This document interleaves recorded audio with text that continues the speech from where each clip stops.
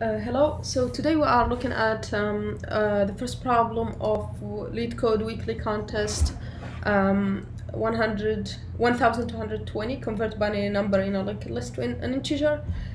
So this is the first problem, so it's an easy problem. And the problem says we get a linked list, right, where we get as input the head, which is a reference node to this singular linked list.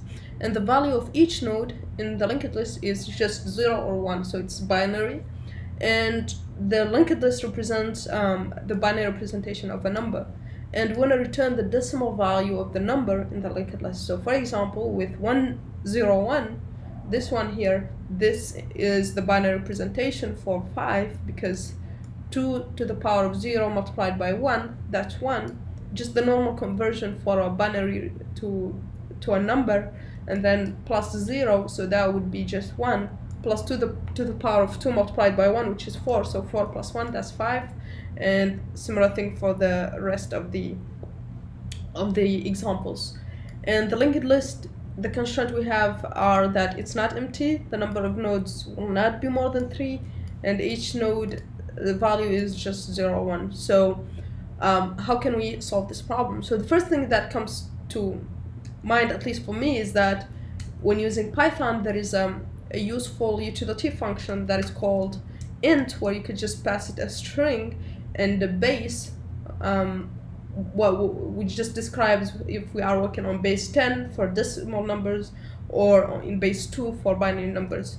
And if you give it a string that represents the binary representation and give it the base, it will give you the value that is represented by that binary representation.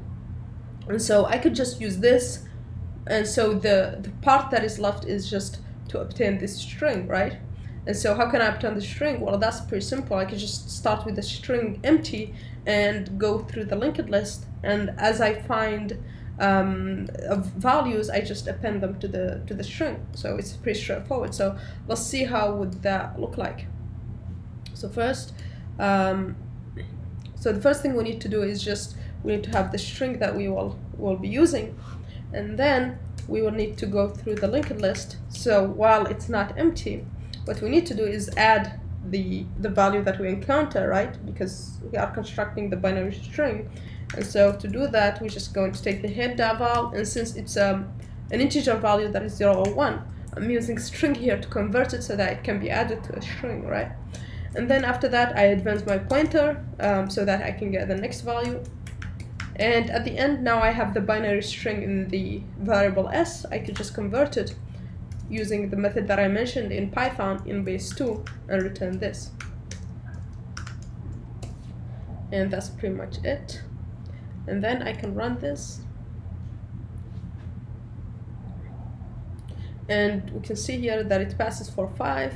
Let's try another example here. Let's try this one just to make sure.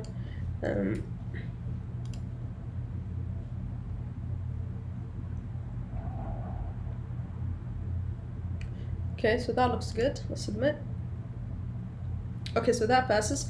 In terms of time complexity here, we are doing one pass, so it's just O of n, right? And in terms of space complexity, we are not using, the only extra space basically we are using here is this variable s, and so it's O of 1 space complexity.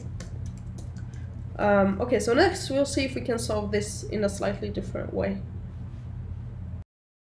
Okay, so let's see how can we solve this problem a slightly different way. So what we have in the example was 1, 0, 1. So if we have a binary, the usual way we do this is by doing 2 to the first, taking the first digit, so 1, 2 to the power of 0, plus, and then taking the second one, which is this 0 here, and then 2 to the power of 1, plus 1, 2 to the power of 2, right? And then we get like 1 plus 0 plus 4, which is 5, right?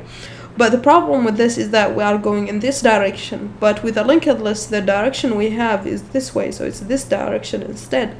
So how can we do this basically? So this is something that we usually do when we want to convert a string we will do the same thing basically when we have a linked list representing an integer value, but we will be multiplying by 10, right? So here the way we do that is just saying, okay, let's take the first element first. So let's take this one, and then what we will do is, so we would have a result that is equal to 0, right? And so yeah, we'd have first a result that is equal to 0, right? And so the first thing we will do is that we will add, so we will add the value. So here we would add 1, right? And so now our result is 1. And then what would happen is, when we go to the next iteration, we'll take that 1 and we'll multiply it by 2, because now we know there is a number behind it, so we know that its power is 1, at least 1 more. So if it was 1 0, then this one needs to be multiplied by 2 to the power of 1, so we need to multiply by 2. And so when we go to the next pointer and it's not null, what we will do is we will do res, we will multiply the result by 2, right? And then once we obtain that, we go again, we have another one, we will multiply the result by 2 on every transition. Basically, whenever we know that we have another number after it, that means we need to multiply by 2 so that we can get the power correctly. The other thing is that we need to add the value. So every time also when we encounter a value here, what we will do is we will say, okay, let's add that value so to the result, right? So that would be plus 0 here, and here we would add res plus 1. So why are we doing this? Well, because we want to add, so we add 0, right? And so in the next multiplication by 2, it will have 2 to the power of 1, and 0 adding it, well, basically that's adding nothing, but for this case, so that we can add that value, right? So this is kind of simulating if we were going backward, but instead of multiplying by the entire power once, we will keep multiplying, and then in aggregate, once we are done, it will get this power right here. And so this is what we will be doing, and essentially that means we could just do something like this. So we could have a result equal to 0, and then while we have a pointer, while the linked list is not empty, what we will do is, remember what we said, each transition will multiply by 2. For the first one, because res equal to 0, it will do nothing, so it would be as if we initialize it to the first value, so that's fine. And then we will add whatever value is in the current pointer, right? That's what we did here, adding 1 here, right? And so we would add the value in the first pointer, and then after that we will need to advance the pointer to the next node, right? So that would be head equal to head.next, and with this we will end up having the final result in res, right? So let's type this in Leetcode and see if it works. Okay, so let's type the solution that we just saw in the overview here and see if it works. So we said that we are going to still keep advancing the pointer like this, but we are going to use a result that it gets initialized to 0, and on each iteration we are going to multiply it by 2, because that means there is another power for that number, and then we will add whatever the value that is in the current node, which is head.val, and that's pretty much it. At the end we can just return res.